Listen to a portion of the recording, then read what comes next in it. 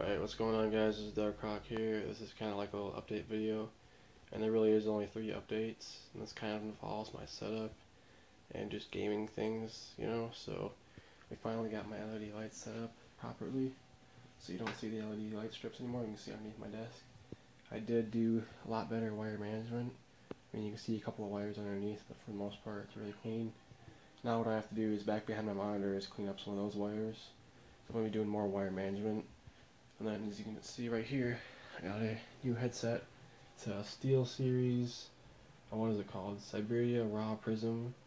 It's actually a PC gaming headset, but it does work for PS4 as well, and I set that on the box. So you got it for, there's a PS4 there, there's the headset. It's really nice, LED rings around it. And you can see here I got, let's go ahead and just click this.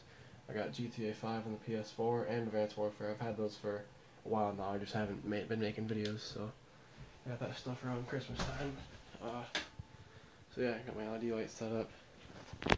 Go ahead and put it on the jumping thing here just because it's kind of cool, And then, here's my headset. This I can get the headset to change colors if I go on the computer and have it do that, so yeah, it's a SteelSeries. As you can see the box. I got the box over here, there's SteelSeries. So yeah, my setup is pretty decent now. I mean, better than it was. I'm sure if you guys see my past videos, you'd know exactly what I'm talking about. If you see my old setups, not quite as good. So anyway, yeah, this is a quick little update video. This is Darkhawk signing out. Peace out.